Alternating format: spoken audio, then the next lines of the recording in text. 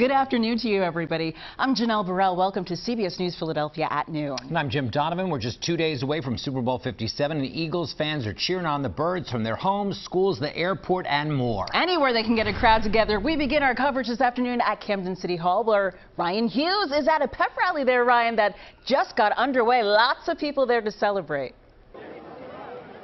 Janelle and Jim, good afternoon. I have to tell you, the city of Camden, they know how to party. As you mentioned, this pep rally just got started a few minutes ago. We are outside City Hall here in Roosevelt Park, and take a look around. You can see everybody dressed in their Eagles gear. There are signs, there are balloons. We had just had some green and black and white confetti into the air, and of course, there is a lot of great food, including pretzels and hot dogs.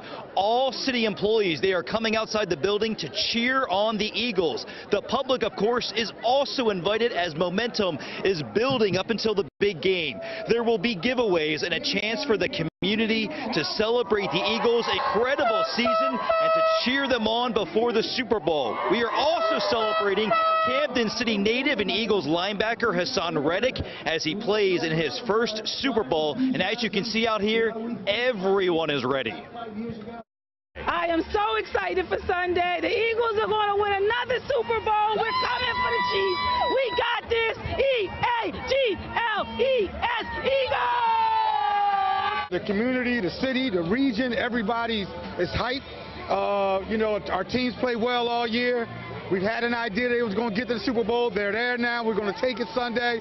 We have our own Hassan Reddick, you know, making an impact for the Eagles this year. The city of Camden is proud of him.